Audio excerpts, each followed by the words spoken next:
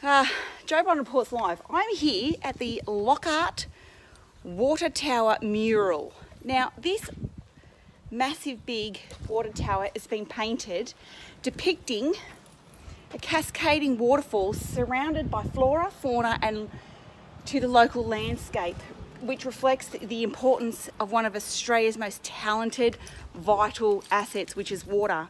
Now, it's a real shame that this beautiful water tower is actually covered by trees and you can't see some of the most beautiful paintings. Anyway, the incredible artwork was designed by talented Blue Mountains artists Scott Nagy and Crimson, or Jane Berkner, who applied more than 600 square metres of undercoat to the surface, to the tower, prior to painting the mural, using natural complements of the historic artscape from Lockhart.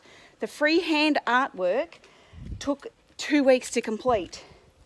Working from images just off their mobiles, the artists used spray cans and a spray gun to outline the elements and then detailed the mural.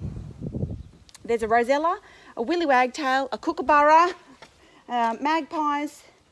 There's a possum, an echidna, a mob of kangaroos lazing under the shady tree. And this was done in 2018. So I'm just going to give you a quick tour because you kind of can't see much. The sun's really glary today. And it's just should be council buildings. There's a beautiful possum up there, but you can't see it because of the glare of the sun. Got some ducks.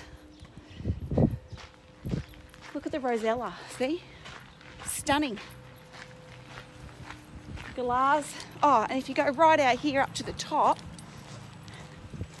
you can actually see, oh, please come on.